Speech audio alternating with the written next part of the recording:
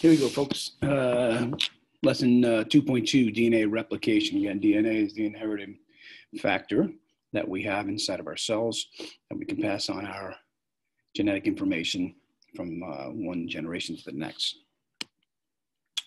So the essential question for the lesson is, how does the structure of DNA allow for its function as the inheritable genetic material in living organisms?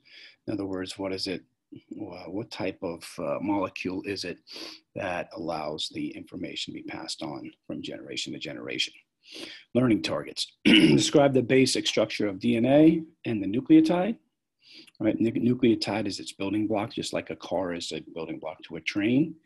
So the nucleotides will have something to do with the inheritable factor. Create a complementary strand of DNA from a template and explain the scale and relationship between nucleotides, genes, chromosomes, and the genome.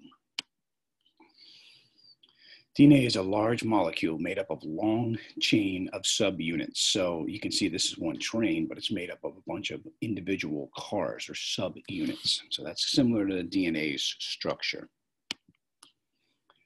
It has three different parts. Those parts are called a nucleotide collectively.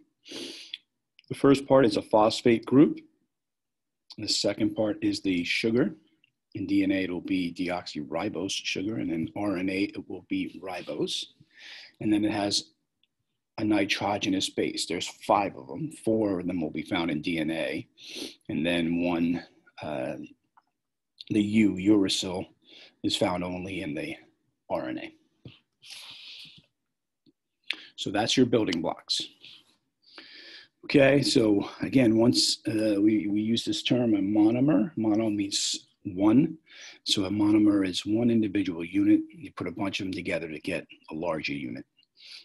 So any of our biomolecules, such as carbohydrates, right? They're building blocks or simple sugars or monosaccharides. For the DNA and RNA, the monomer to build this big polymer DNA, this really long chain, or RNA, it will be a nucleotide. That's its individual unit. Parts of the DNA and RNA nucleotide or its monomer will include, again, the phosphate group. That's a more specific look to it. Right, it's a phosphorus attached to 4 oxygens. The pentose sugar, 5-sided sugar, right? Again, deoxyribose in DNA and ribose in RNA. You can see how they differ just slightly. And then one nitrogenous base, such as adenine, thymine, guanine, and cytosine. Those are the 4 that would be found in DNA only.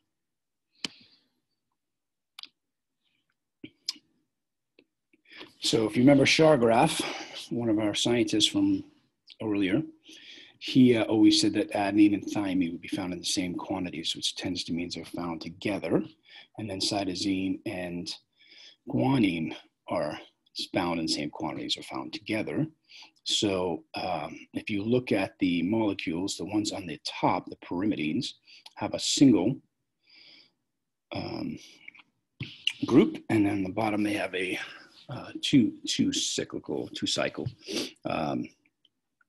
adenine and guanine. Those are our purines, right? So we either have a single or a double. A single always attaches to a double, so thymine with adenine, and cytosine with guanine. So 1 ring versus 2 ring. All right, if you look at this and you think of it as a ladder that has been twisted, here's your DNA molecule. The sides, or where you would put your hands, are going to be your phosphate and sugar backbone. And then on the inside are the pair of nitrogenous bases, one for the left side of the ladder and one for the right side of the ladder. They're connected in the middle. So you see the adenine is always connected with the thymine, and the guanine is always connected with the cytosine. Those would be the rungs of the ladder, what you would step on.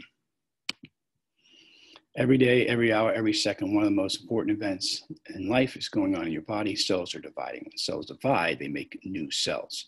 Since DNA is in the cell, it must be replicated, make a copy while the cell divides. So that's the process. What we're going to look at now is, how does this replicate itself? How does one cell become 2 cells with 2 equal amounts of DNA? So DNA replication is the process in which DNA is copied. DNA replication begins with an enzyme. It's called DNA helicase. Any ending with an ASE is an enzyme. Enzymes help processes take place. So DNA helicase breaks the bonds between the complementary bases in the DNA. So it separates the latter, the left side and the right side. DNA polymerase, an enzyme, is used to build two new DNA strands with complementary bases that are in the nucleus. The two daughter molecules that result each contain one strand from the parent molecule and one strand from the complementary one. So every time a new DNA molecule is formed, one side is going to be new and one side is going to be old.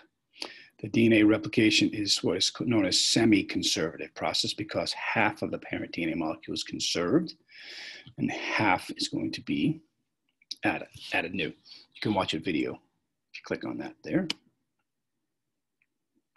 There's a quiz you can get to. And that's going to be it for 1.2.